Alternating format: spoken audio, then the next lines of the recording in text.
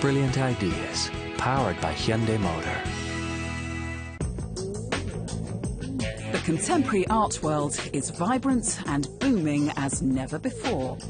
It's a 21st century phenomenon, a global industry in its own right. Brilliant Ideas looks at the artists at the heart of this. Artists with a unique power to astonish, challenge and shock. Push boundaries, ask new questions and see the world afresh. In this programme, Luke Jerram.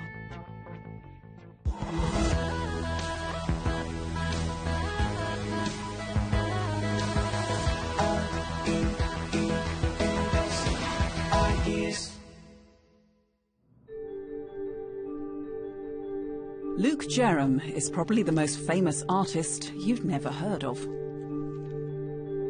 Working mainly in sculpture and large-scale installation, his work has been seen by millions of people across the globe. You may not know his name, but chances are you've come across his artwork and may even have played it.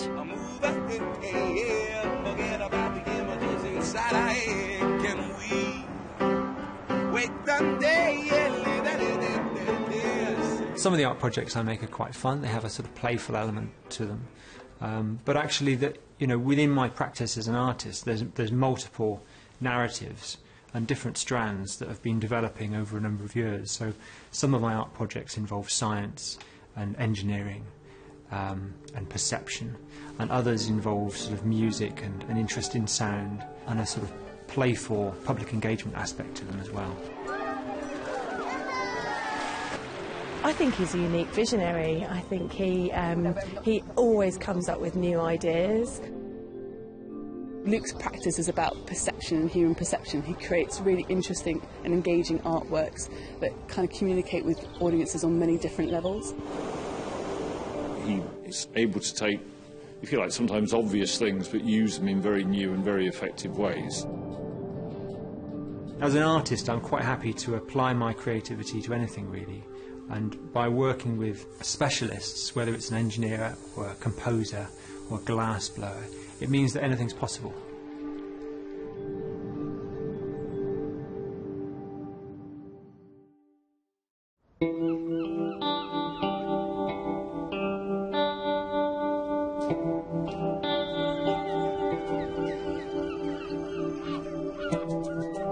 UK-based artist Luke Jerram is preparing to install Withdrawn, a new work which opens to the public in just a few weeks. You coming on?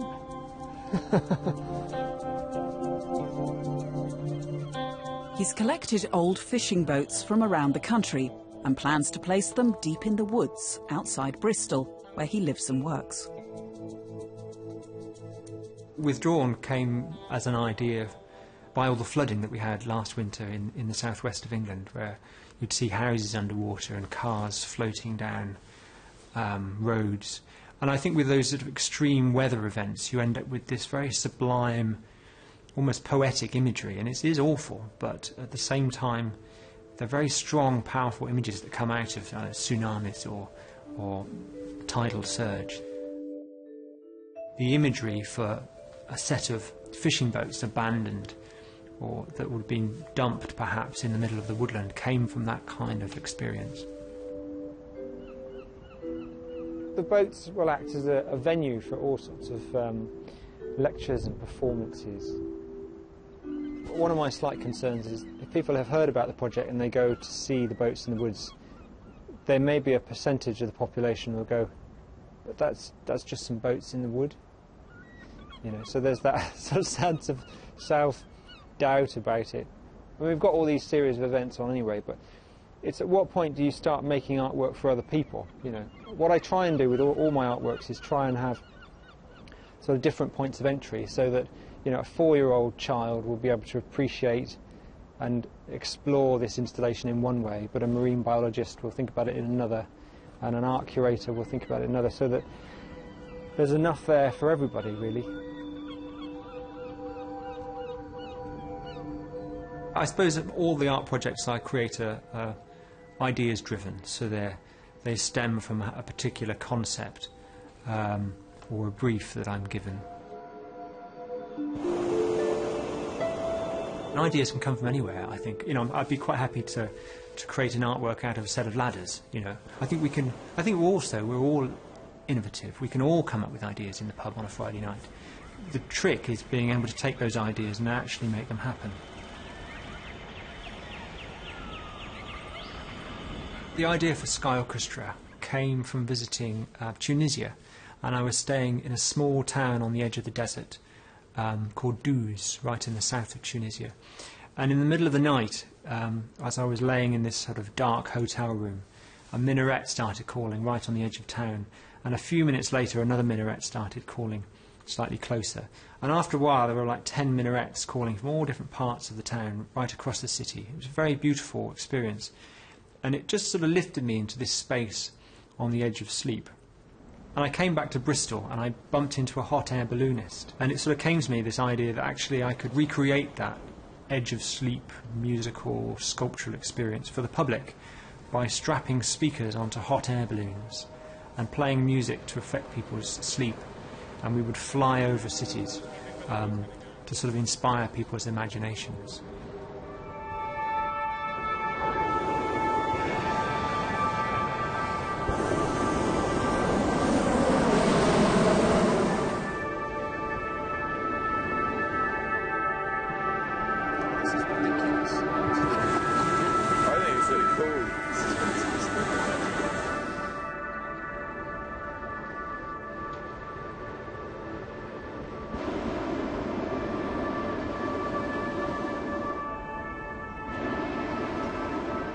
That was probably the first artwork that I made where I realised that actually, instead of inviting the public to come into a museum or an opera house or a theatre, that actually we can deliver an artistic experience to people's own homes and their own communities. But Luke didn't stop at the artistic experience. He wanted to go deeper. So he contacted an expert on the science of sleep. Luke has an interest in consciousness, which again with my sort of psychology background that feeds in. So we were trying to look at what would be the impact of these sounds and how could we maximise, if you like, the pleasant effect of the sounds in terms of people's dream and waking experience.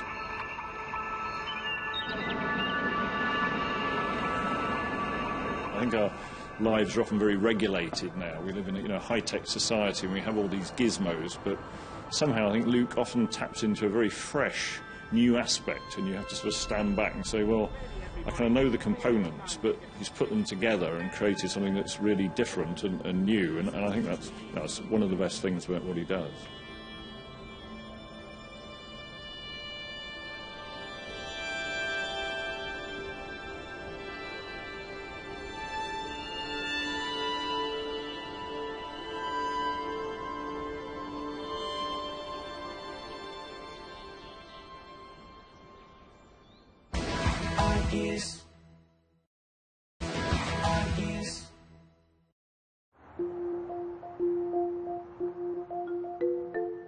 Artist Luke Jerram grew up in a small village in the west of England. As a young boy, he was fascinated by how things worked. I was interested and quite curious in the world around me. I suppose I was one of those kids to take apart the radio, and to try and work out how it was working. I've always had a fascination for perception and how we see the world because I'm colourblind, which actually means that my paintings are really awful to begin with. But I suppose that colourblindness has given me a natural interest in visual perception.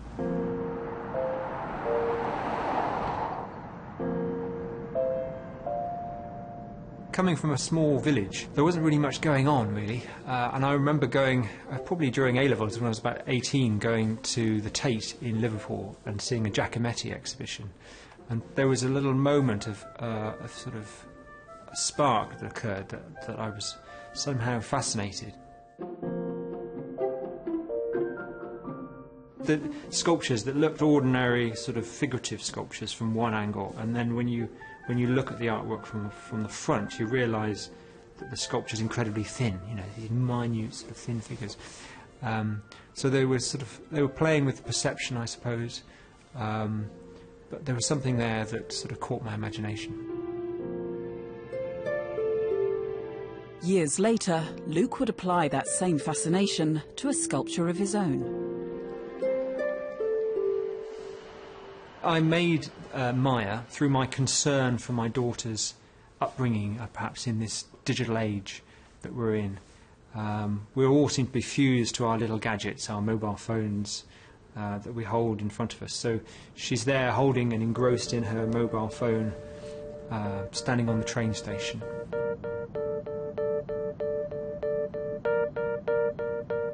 And the interesting thing is that from a distance it does look like a little girl standing alone at the station, but as you get closer the image fragments into all these little cubes. So I was interested in the perceptual sort of phenomena of that.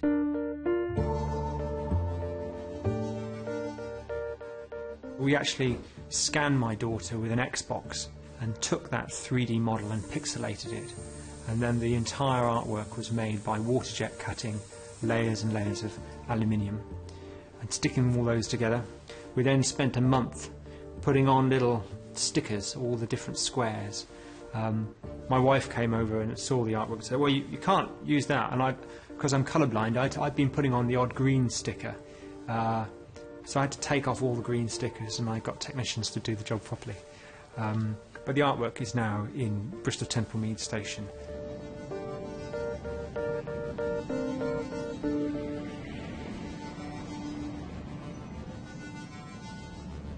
At art college I studied sculpture but also performance art. So what I find now is that a lot of my art projects have a sort of live art element to them. So they're sculptural, but they're sort of alive in some way as well. And also, when I studied performance, you'd often find yourself in an audience looking at a performer on stage. And I realised then that actually the performer was often having the most amount of fun. So there's a number of my art projects now that actually it turns the general public into the performer. So with Play Me I'm Yours, the pianos act as a big blank canvas for the public to be creative, and it places the audience at the centre of things to make sure that they have the most amount of fun.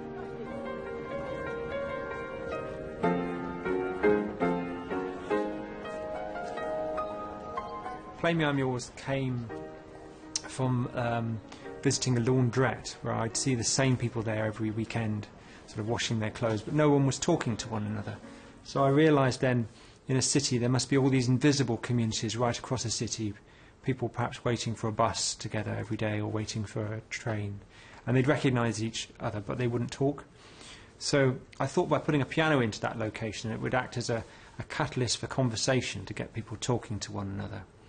And in 2007, I installed 15 pianos across Birmingham as part of an art project. And the idea seemed to sort of capture people's imaginations somehow.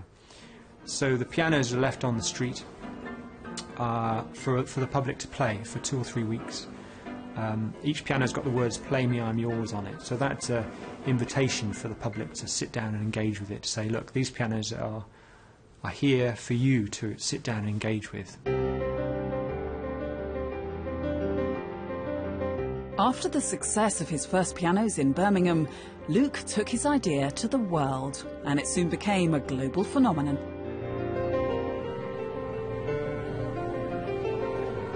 We've installed Play Me I'm Yours in London, in Los Angeles, New York, Toronto, Sydney and Paris and Geneva. And what's interesting is that the experience and the interaction changes from one city to another. So in London, people will sit down and play a piano quite shyly. They might film themselves a little bit.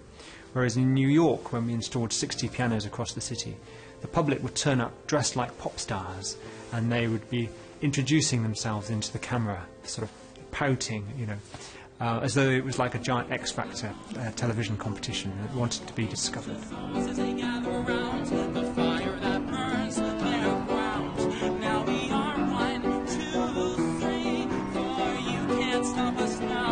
He really genuinely wants to engage people through art with new experiences and questions about the world that we live in. I think often art is kind of seen as a bit sort of distant and a bit aloof and a bit separate from ordinary people, but something which actually engages and creates a conversation and makes you think again about the urban space you live in. I mean, for me, that's something to be applauded. By the end of this year, we'll have installed more than 1,500 pianos in about 50 cities right across the globe. More than 10 million people will have played the pianos over the time. And they've really kind of connected people. In Sao Paulo, we put a piano in a train station, and I came across a mother and a daughter, and it turns out the mother had worked as a cleaner for 4 years to be able to send her daughter to piano lessons on the other side of the city. But a piano in Sao Paulo costs about a year's wage, so after working as a cleaner for 4 years, she'd never actually heard or saw her daughter play the piano. And they came across this piano, and the daughter sat down and played beautiful music for her mother, who burst out into tears. You know, it was a really wonderful thing to witness. And with that art project, you know, we've reached so many thousands of people around the world, and it's really kind of connected and changed a lot of people's lives. So I'm quite proud of that.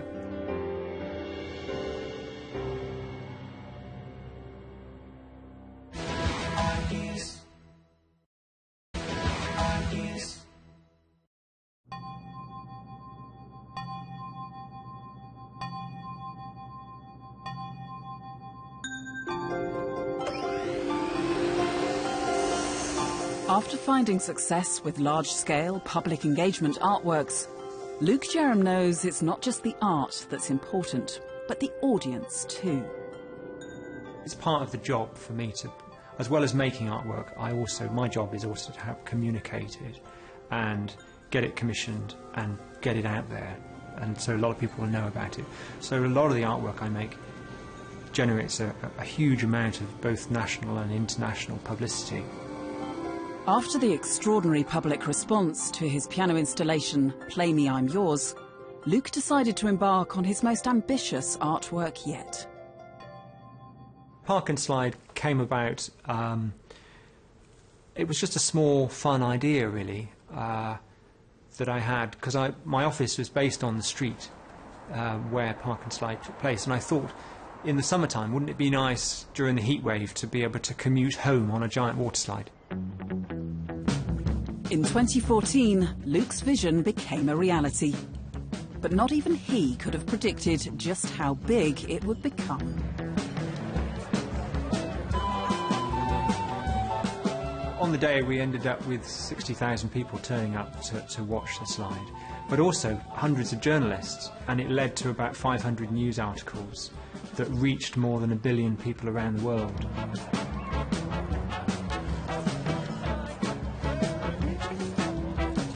I tried to make the whole event as cheap as possible so that the slide could actually be repeated by other cities around the world. So instead of, taking money from advertisers, we decided to raise the money through crowdfunding instead. And actually it worked really well as a way of kind of creating a sense of ownership. People felt like the slide belonged to them. So yeah, it's made people think about their city in a different way, and I think that's quite important.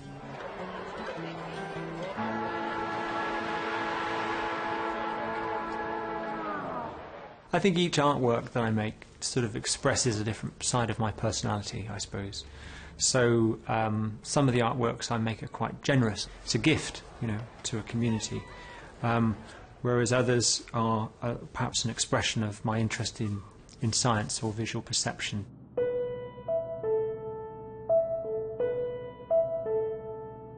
The idea for these sculptures came from looking in a newspaper and seeing images of viruses used to illustrate stories of the latest pandemic. So at the moment, we've got Ebola that the world is dealing with. And you'd often see a brightly coloured image of Ebola used to illustrate a story. But I realised quite quickly through doing a little bit of research that actually viruses don't have any colour, that they're actually smaller than the wavelength of light. So about 10 years ago I made a small glass sculpture of HIV as something to contemplate and think about. And people seemed to like it. It was bought by a museum. And now it's led to this massive body of glass microbiology artwork that is presented in museums all around the world.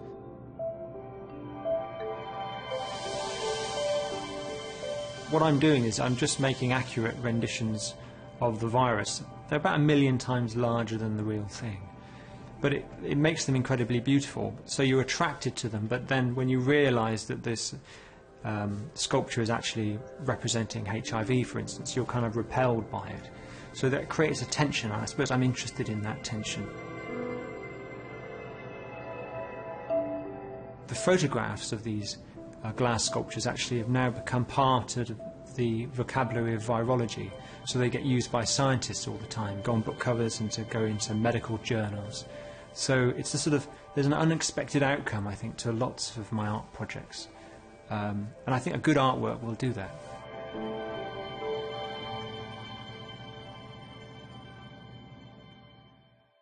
As an artist at the moment, I'm managing about 16 different art projects that I'm developing concurrently.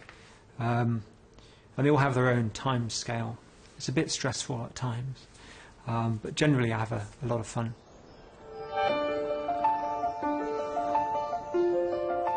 A lot of my art projects, they seem sort of disconnected, but there are sort of narratives that connect them.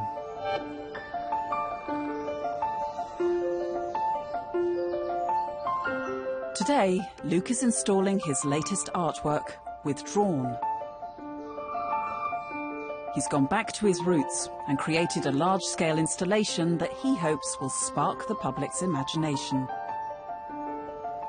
I'm interested in the whole experience of an artwork. So for some people, the journey towards this artwork will start when they hear about it in the newspaper and they decide to go with their kids, and they might drive up or they'll cycle up to the car park, and then there'll be a walk into the woods to get here to discover it with their kids. And that journey is all part of the artistic experience, really, from my perspective. And what you end up with at the end of it is a set of memories, and it'll be the memories fundamentally that is the legacy for this project. And just like Luke's other artworks, today he's attracted a lot of press, much to the delight of those who commissioned the piece. Personally, I think it's absolutely exceptional. We're trying to recall if we've ever seen anything quite like this before. Bringing real-world objects into a woodland. It's a very particular kind of magical experience. We've had the privilege of coming first thing this morning, haven't we? Seeing it as the sun rose. It's been wonderful. The way Luke works is that he's always got like a long list of fabulous ideas, you know, things that he just loves to achieve. He thinks it's about finding the right person at the right time, in the right place. He will just grab it and work with him collaboratively to deliver it. And that's exactly what happened with Withdrawn.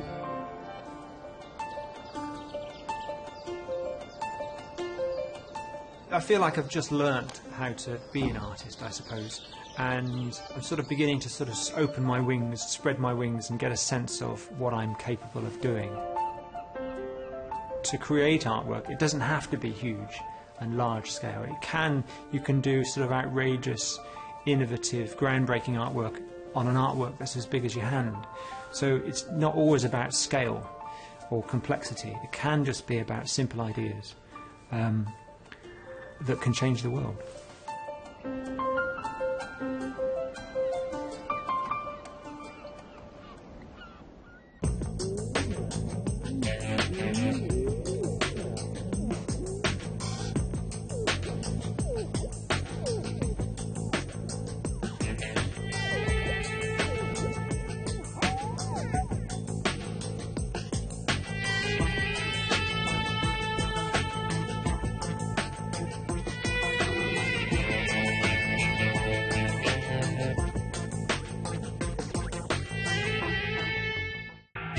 Brilliant ideas, powered by Hyundai Motor.